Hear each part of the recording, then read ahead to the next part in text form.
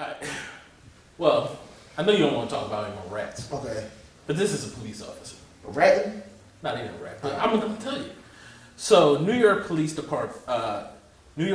Officer Sergeant Anne Guerra is under investigation after she allegedly stuffed her panties down a fellow officer's throat while he complained about leaving her underwear in a unisex locker room. Were the panties dirty? Well, she says they were clean, but... So apparently what had happened was... Did they smell? He said, I'm tired of leaving your damn panties in the locker room. And she said, you know what? Here. And shoved it in his face and it got all up in his mouth.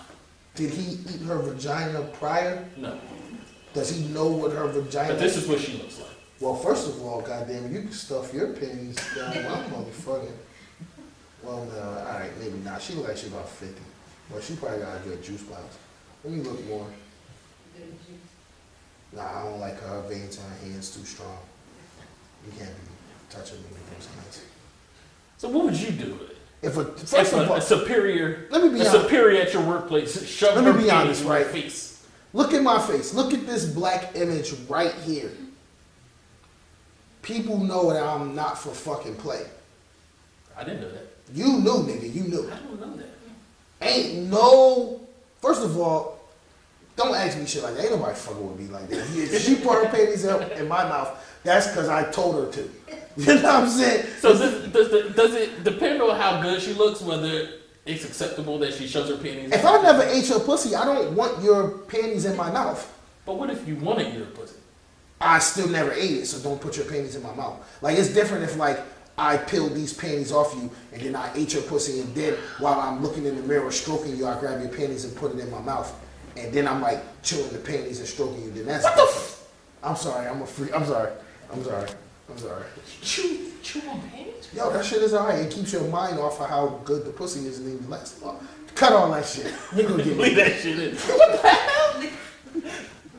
What, yo, okay. Serious question though. Okay. Alright, so your superior shoves her panties in your face. What does she look like?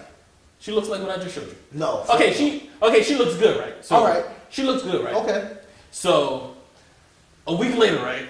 You're at home with your woman, right? Okay. You realize you got a bum bump.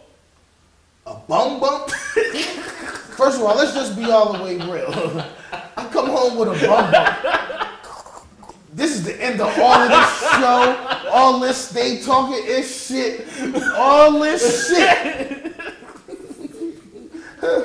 If Miss Chocolate Barksdale see a motherfucking bum bump on this motherfucking face right here, tip your 40 to my memory, nigga. I tip my 40 I bring a bum bump home. That's why I'd rather bring a kid home than bring a bum bump. What the fuck you talking about? It's fucking over.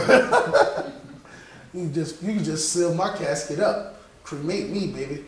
I'd rather bring another kid home. Hey, baby. I don't know how this happened, but I can't. Just think about that. Like, how do you explain that? Be like, babe, I don't have an explanation. I really didn't cheat on you. It just so happened that I have this herpes cold sore. Stop. Throw her panties in my face. You done been with me forever, and I never had a cold sore in life. Now all of a sudden, I got this tremendous bump of bumitis on my lip. Yeah, that shit's over, bro. You can bury me in the backyard. Look for my cadaver in the backyard with the Mike Vick puppies. It's the fuck over. It's the fuck over. All right, man. Bum bump. I'm bringing bum bump home. Yeah, the fuck right. Yeah, I'd rather bring home a co-wife. I stand a better chance with the fucking co-wife instead of bum bump.